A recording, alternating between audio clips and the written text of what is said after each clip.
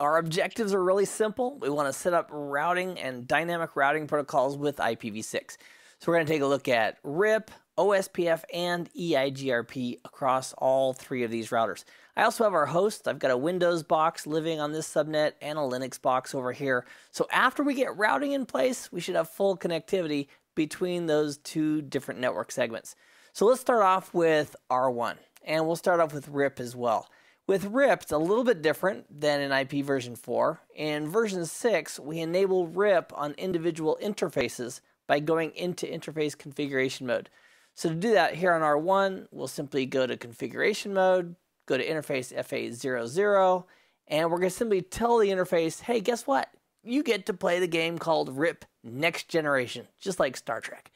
So one other little aspect here is that we're also going to give a name to the RIP process. You can call it anything you'd like, but that way when you enable RIP on this interface for a process called MyRIP, you can enable it on this interface for the same process.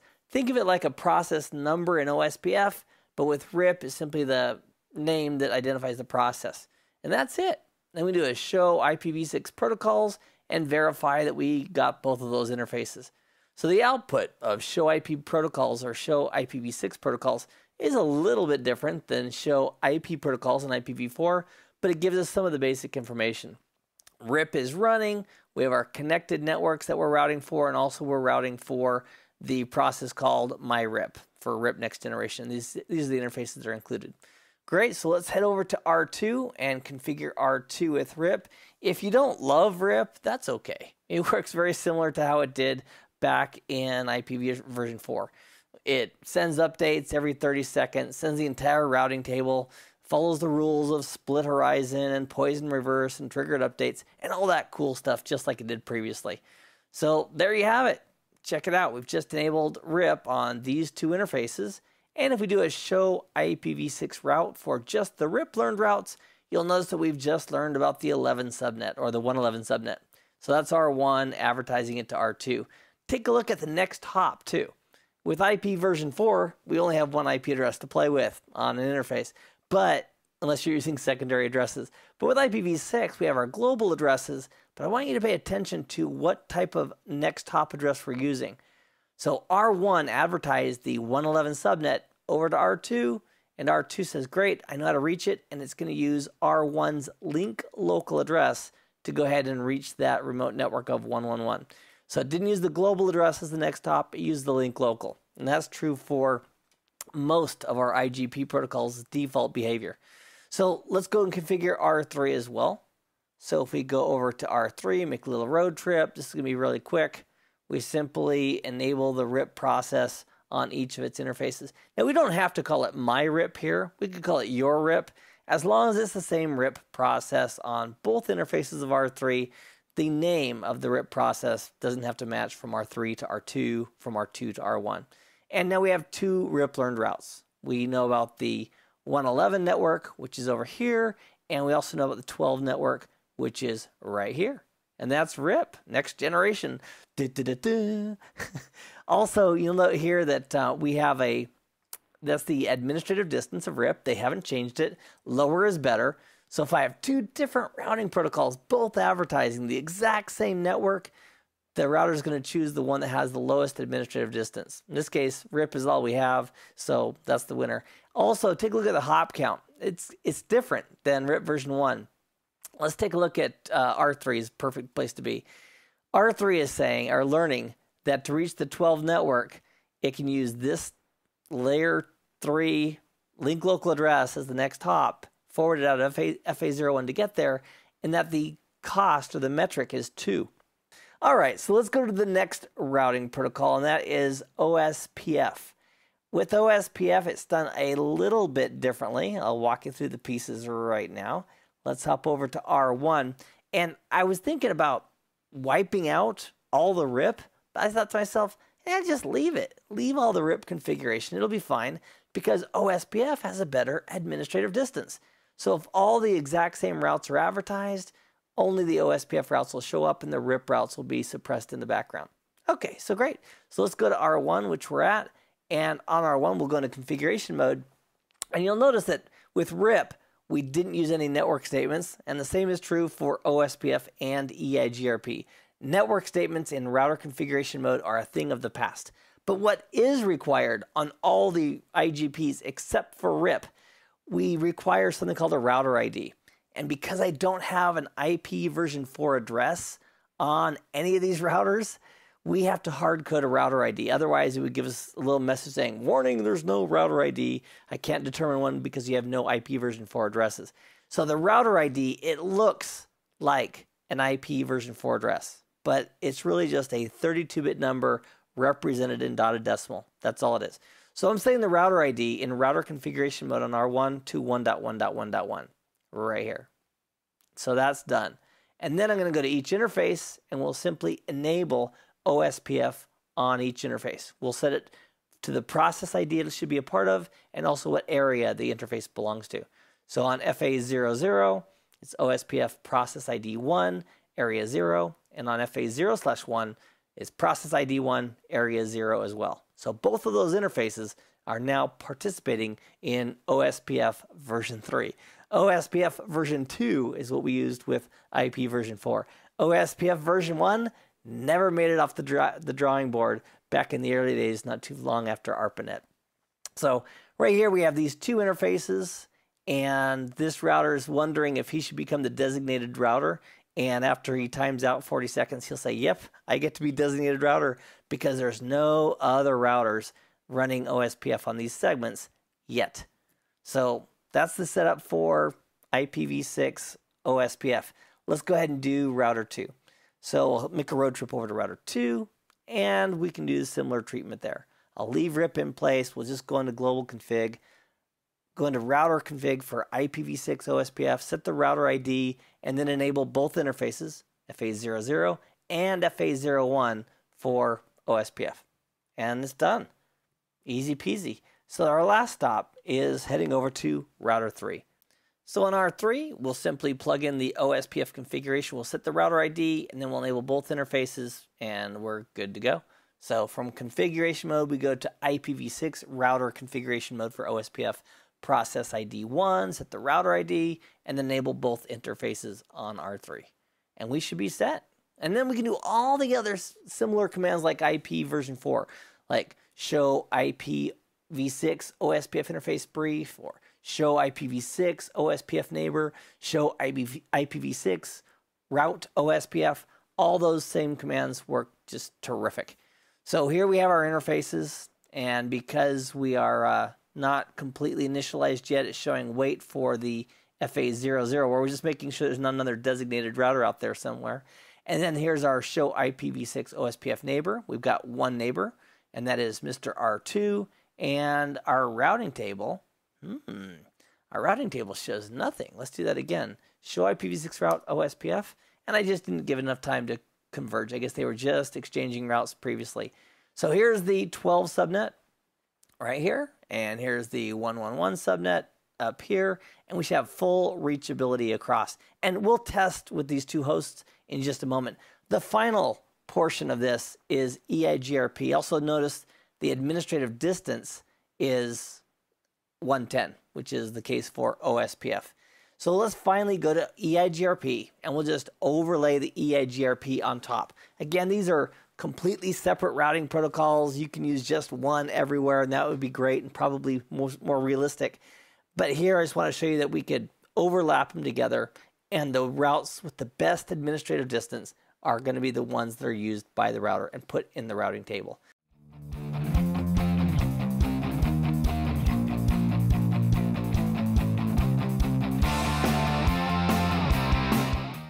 Now this is very similar to the others. We're going to configure the interfaces to enable them to be an EIGRP, but there's one little, and it's proprietary, right? EIGRP for version 6, but there's one little pesky thing that comes up, and I'd like to share that with you, and that is EIGRP, the routing process, is shut down by default.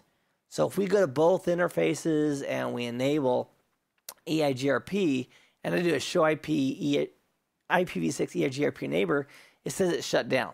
So you have to do two things. One, enable the interfaces, and then also make sure you do a no shutdown in the router process.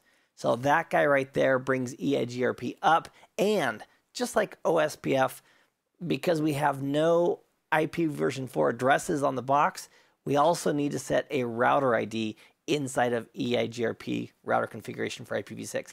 You'll also do the same thing for BGP, by the way. If you're running BGP and you have no IPv4 addresses, you'll need to manually set the router ID there as well. So why aren't we having any neighborships yet? Because we haven't configured R2 and R3 for EIGRP.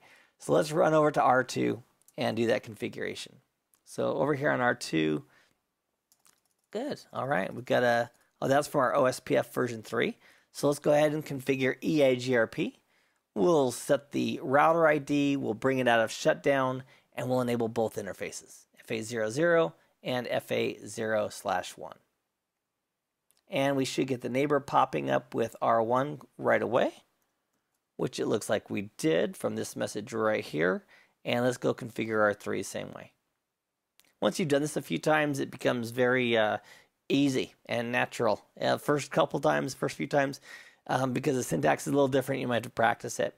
So no shutdown, router ID, enable both interfaces for EIGRP autonomous system number 1. And of course, just like EIGRP with IPv4, the autonomous system numbers need to match all the way across your EIGRP domain. Otherwise, they won't neighbor up and share routes. So here's our interfaces, our neighbors, our show IPv6 EIGRP neighbor. We could also do the show IPv6 EIGRP interface as well, verify which interfaces are participating. And here's our learned routes. There's the 12 network that we learned, and here's the 111 subnet that we've learned as well. So that's all great. Let's verify this is actually working though, because that's the whole reason that we have this in place. We have routing in place so we can move traffic back and forth. So I have a couple of friends. I've got Mr. Windows XP, he's sleeping there. I'll wake him up. And Mr. Unix Box, which wants me to put a passcode in. All right, so these are the little mini-me versions of them. And these are clients, the Windows box is on this subnet, and the Linux box is over here. They are using stateless auto configuration, which we've covered in a previous video. And they got a default gateway information from the router solicitation that they gave and the router advertisement that they got back from the router that gave them the prefix information as well as the default gateway to use, which was them. So we should have full connectivity. Let's test. Let's bring this guy full screen. And that's that keystroke right there. And let's bring up the command prompt. And if we want to see the IPv6 information for this host, it would be ipconfig. I think that's one option. So ipconfig gives you that info. If you don't have any IPv4, however, on the box, it won't even give you this information. So another command we can use is IPv6-if for interface information. And I also happen to know that this interface that's connecting to my network is interface number 4. So I'm going to just say IPv6 interface 4, please show me the details, and here's all of its information. So I've got this global address right here, which has this wacky EUI64 format. I've also got this anonymous global address that we talked about previously that this XP box can use as it goes out to the internet, and that way people can't lock him down to a specific host ID, and he can change that periodically. But you'll notice that the subnet is 111. So we should be able to ping, I'm going to minimize him back, we should be able to ping this Windows box who's on this subnet from this Linux box that's over here. So let's bring him a little bit bigger. I'll leave the diagram in place so we can see it. And let's go to System. And under System, we'll go to let's go to Administration. And let's go to Network Tools. Because I really don't care too much about this guy's IP address in this subnet, as long as he has one. So let's verify that he does have an IP address. It's interface Ethernet 1. And this says that sure enough, we are on subnet 333 based on that right there. And then we are using an EUI64 address. So let's do a ping from the PC over here to the PC over here, which is our Windows box. Now, just for sanity purposes, I cached that the global address for the XP box because I didn't want to have to cut and paste it, or I didn't want to have to type it in manually. So this IP address here is the IP address of this Windows box over here. The 2001 DB8 2111128 blah blah blah blah, the guy we looked at a moment ago. So I'm gonna copy that. That won't be a typing exercise. Go back to my tools here and simply do a right click and a paste. And we'll ping that guy 5 times. And it looks like it's working. Okay, so that's great news. So the packets are being routed from this subnet over here. If we wanted to verify the path, we could use traceroute. Traceroute works for IPv6, very similar to it did with IPv4. We'll paste in the IP address of the Windows box on the left and say trace. It's easier said than done. All right, so it's showing here, it's showing the first hop twice, and I don't know the reason for it showing the first hop of twice, but that's okay. And it's showing the first hop is R3. The host ID basically matches the router ID. I hard-coded the global addresses. So the first hop was R3, and then the next hop was R2, and then it went to R1. That's hop number 3 right here. And then the last destination, of course, was the actual Windows box that responded to us. So we're verifying our path through the network. So routing. In this video, we've covered routing with RIP, OSPF, and EIGRP. I hope you had a good time, and I appreciate your participation. And I'll see you in the next video. Thanks, everybody.